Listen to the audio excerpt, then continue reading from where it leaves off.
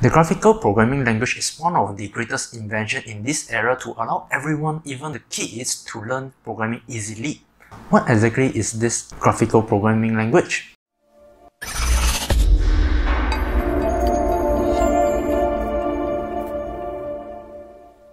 Hey, this is Coach Chris. In this video, we are going to talk about the graphical programming language, which is sometimes also known as the visual programming language. Well, when we talk about programming, most of you will think about the text-based programming like the C programming, Java programming, and the most popular one nowadays is the Python programming. So all of these are known as the text-based programming. Why? Because you have to type out the entire program in text form in order to compile the program. But nowadays we have another option which is called the graphical programming language, and the most popular software to learn about graphical programming language is the Scratch, which is developed by the MIT. They started developing this Scratch programming by using the graphical programming in 2002, and the latest version now that we have is the Scratch 3.0. And thanks to them, they provide a free software so that everyone can start learning the graphical programming by themselves. So now let us talk about the advantage of the graphical programming in contrast of the text-based programming. So for text-based programming, you really need to study and understand all of the details in the programming. For example, the built-in functions, the syntax, and the keywords in order to construct the whole program. And the software, which is known as the IDE that we use to construct the text-based programming, usually is like a notepad, just a space to type in your program.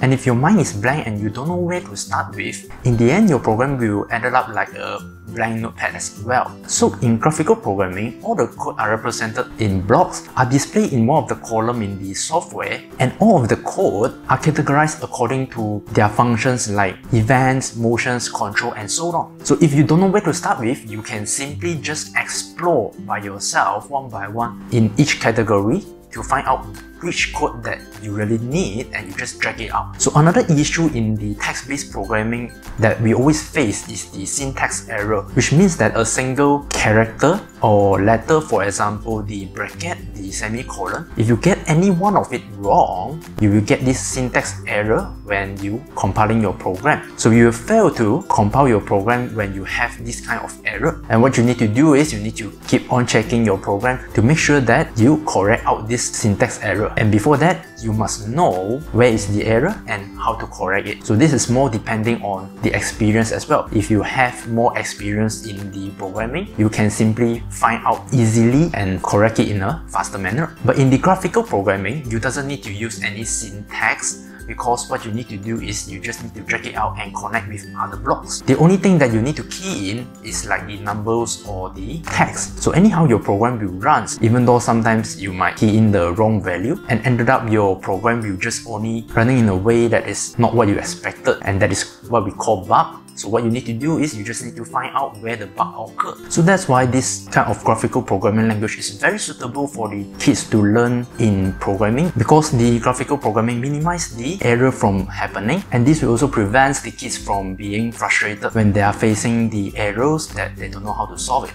And another advantage of the graphical programming is this kind of graphical programming will allow the user to make animations and game by using this kind of block programming. So we know that animations and game will need a lot of algorithms and logical thinking. So this kind of graphical programming will be able to train up the students' logical thinking and also the algorithm thinking by keep on practicing how to construct the program in sequence, and also learn what to do with the program when some conditions have met. So what decisions should be made in order to let the program run ideally like what you want. And this logical thinking and algorithm is known as the most important part in the programming, whether you are using graphical programming or text-based programming, because in order to construct a program that is really working well, you really need to think about what of the suitable algorithm that you need to apply when you constructing the program. So if the student has a very strong logical thinking and algorithm that have practiced by using the graphical programming, when they shift to the text-based programming, this will definitely help them to adapt faster when they master the basic knowledge of the text-based programming. And lastly, nowadays graphical programming is not only limited in the animations and